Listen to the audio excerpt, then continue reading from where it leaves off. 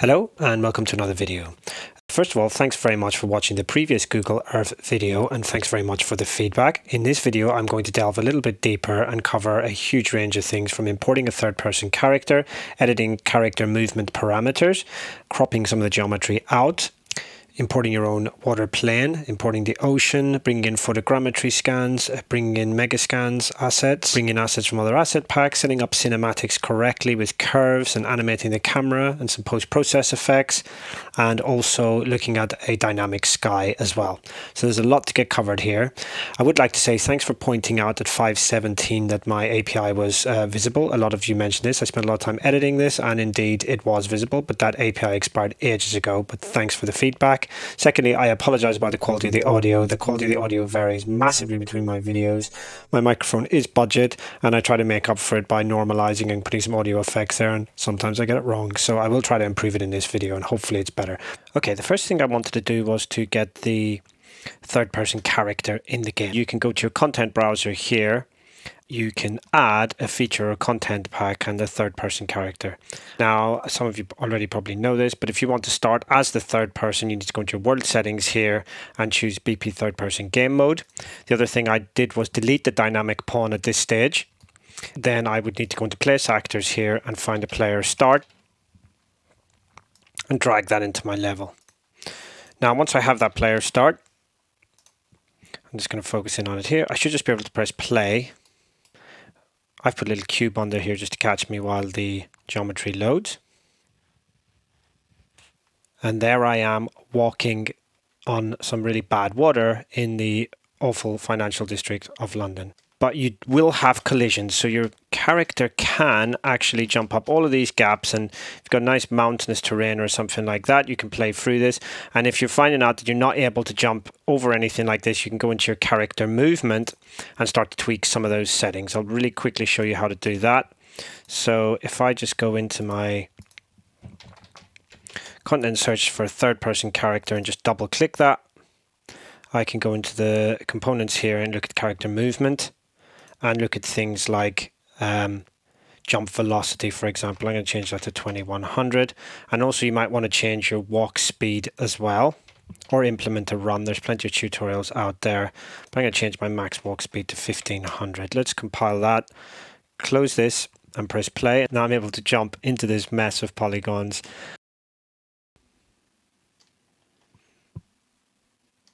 Okay, with that out of the way, let's have a quick look at some of the other settings. Yeah. So some of you were asking about cropping things out.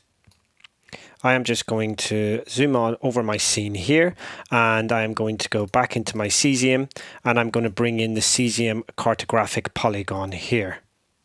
I'm just going to focus on that by pressing F and see where that's come in. It's a 2.5D tool. Just a little bit of tweaking to get used to it, but you basically want to position this over your area.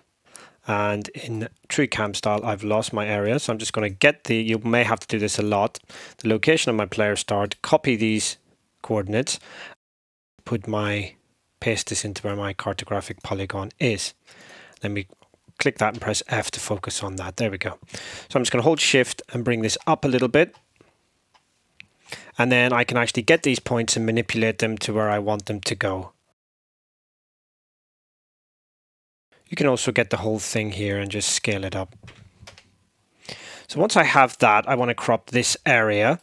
I can go into my cesium tile set, and here I can go to add and search for polygon here, and cesium polygon raster overlay is what I'm looking for. The next thing I'll want to do here is just to click add here and choose my cesium polygon for this, and you'll see that it's inverted, which is pretty cool. You could fire in your own landscape here, your own city map or something like that, but I'm going to invert selection and just click where it says exclude selected tiles there, and there I have my cropped version of my maps. Okay, let's have a quick look at some other settings. Now I have some fog here, which I used in my cinematic for the previous one. If we just search for fog here, this is an exponential height fog. You can grab this into the scene and you can start tweaking around with some of the settings in here. So I'm just going to go to exponential height fog. The height is one of the things you might want to play with, the fog density, the fall off, the scattering color, and the start distance and cutoff distance or common parameters to tweak in this. I'm not going to cover this too much because there's some far better tutorials in the fog. Now let's go back to our cesium tile set again and just show you a few other things that you can tweak. Well, some of you are asking about loading stuff in, and there is a few parameters that I've played with here which should enable you to get some better performance out of this. Maximum simultaneous tiles. You can play around with these numbers, cached bytes, and loading descendant limit. Now I started tweaking with these, and unfortunately my API, because it wasn't restricted, exceeded its quota, and I had to generate a new API. So just be careful. Do play around with these settings and see what works best for you. Now some of the other things I've discovered here is under materials. Here you can actually change the material of the asset entirely. Let's very quickly create just a very basic red material. Save that off, put it in there, and let's see what happens. And there we have this. Certainly makes it look a little more interesting.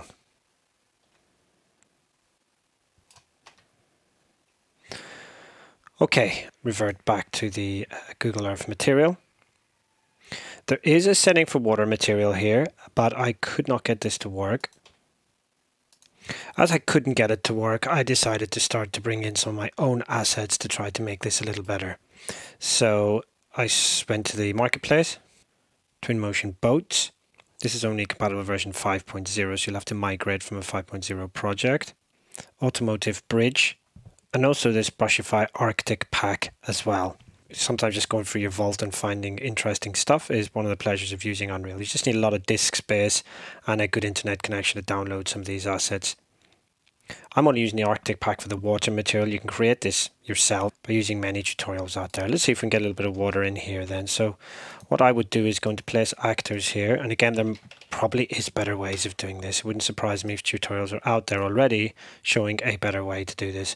I've got my plane in there. I'm just going to scale this up to, say, 5,000. I'm going to lift this plane ever so slightly there so it's out of the water. Now with the Brushify pack in there, I can just change this material to a ocean instance, and I just lift that off the floor slightly. So it's starting to look a little bit more like water there.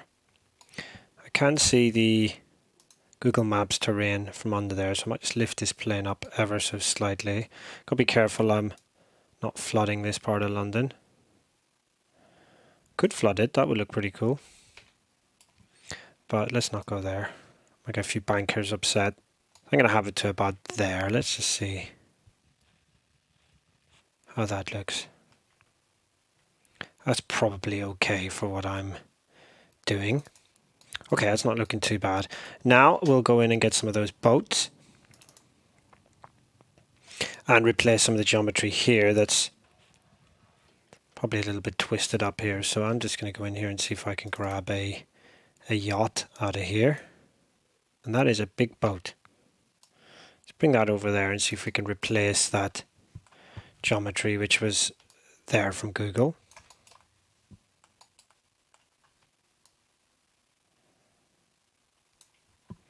Maybe scale it up a little bit. We'll scale that up to 1.2.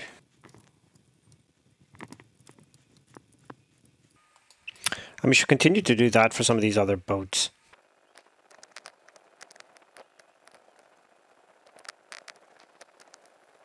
Right, let's see what's in this other pack now, in the automotive bridge scene. And these concrete walls could do quite nicely.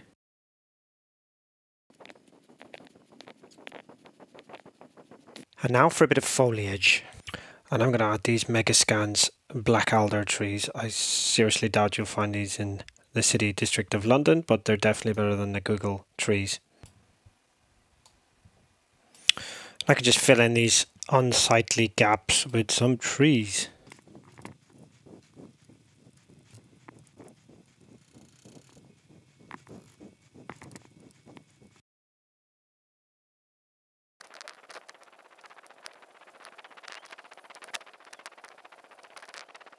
Now that's not looking too bad for a very quick edit. Okay, another thing that we can look at here, some of you actually brought this up, because I've started from a blank template, I'm using the directional light here, and I'm not using the cesium sun sky.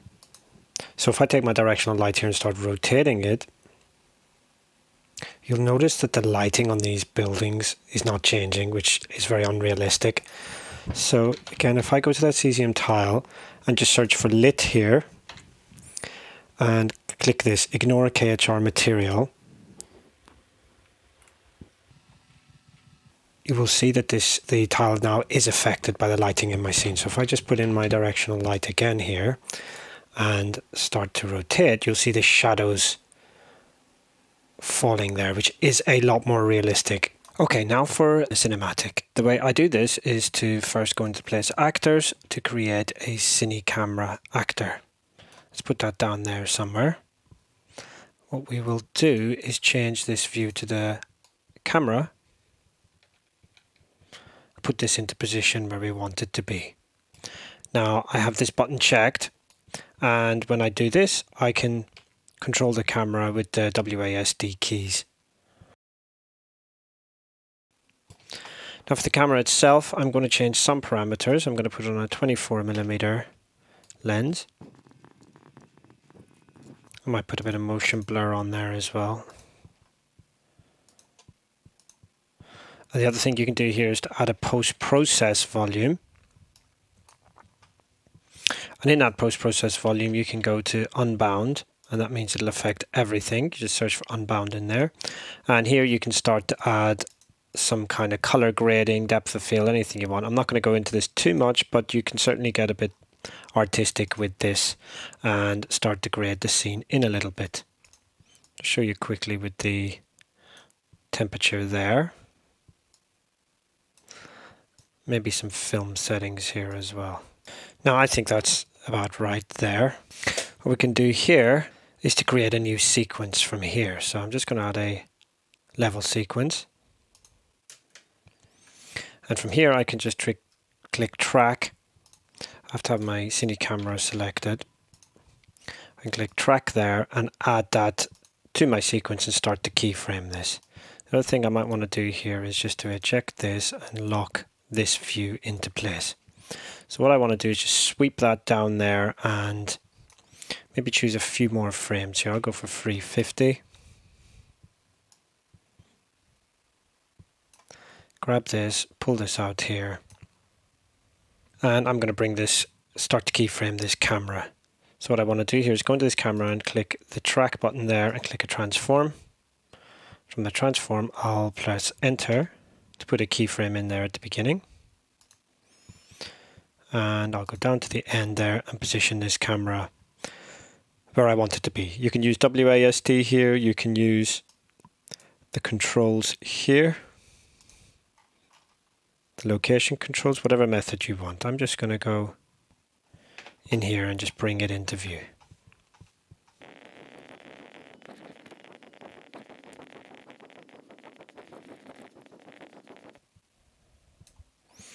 And when I'm done, I'll just press enter to mark that keyframe there. So after putting a bit too much in the scene, I had a few crashes, but I managed to recreate the sequence. One thing to point out is to show the curves in the editor if you want to get a nice smooth transition. I'm just going to lock the camera to with this button again and just show you quickly how I've done this. So if you go into the location and rotation curves, you can actually choose the type of curve you want for each one. This is a bit of a fine art. You can spend a very long time on this. Some of them, these I've chosen as linear. Some of them, like the rotation, I've chosen as a more smooth transition. It's completely up to you how you do this. This still isn't perfect, but it's just to show you that the option's there. Now the next thing I'm going to do is to add some motion to some of these boats in the scene. To this I can add pretty much everything. So once I've clicked that, I'm going to add this yacht here. I'm also going to add this yacht, and I'm going to start to keyframe this. So at the start of my sequence, this yacht is going to be there. And again, I can add a transform to this and transform it the same as anything else.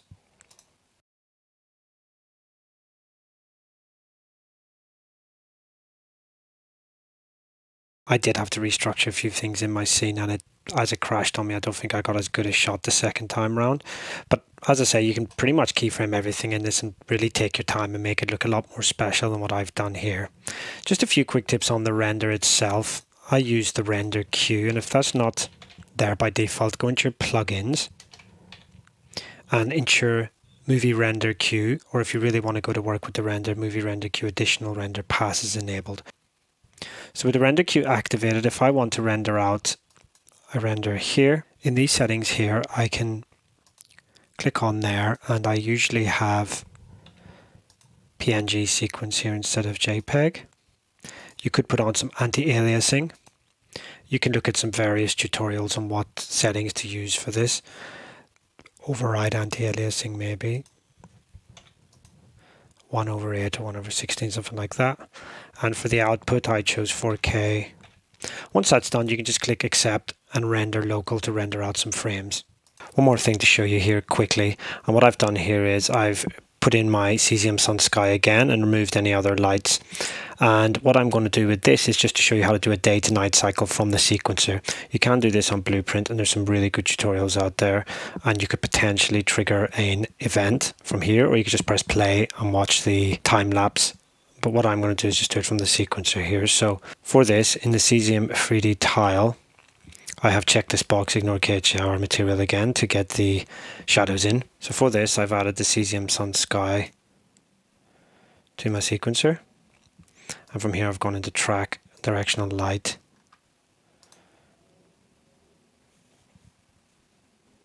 Track transform. What I'm going to do here is just to keyframe this pitch. So I go to the beginning here. Start off with 0 and then put that in its keyframe. And at the end, I'm just going to put -180 for this. Keyframe that as well. And watch the sun and sky change there.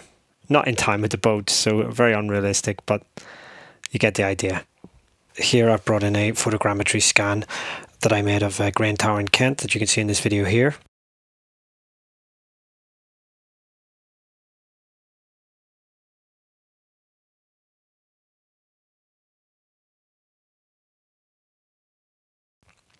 And 15 million polygon mesh nanite, just dragged it in, used the water plugin to create a more wider area of water. You could combine this with foam or something like that to get even better, more realistic seas. And I've used this amazing plugin, Ultra Dynamic Sky. And here I am automating the time of day again, and also weather effects and stuff, which can all be controlled via Blueprint. So I will do more on this in another video, and perhaps do an advanced video after this. And thank you for watching. Like, subscribe, and I'll see you soon.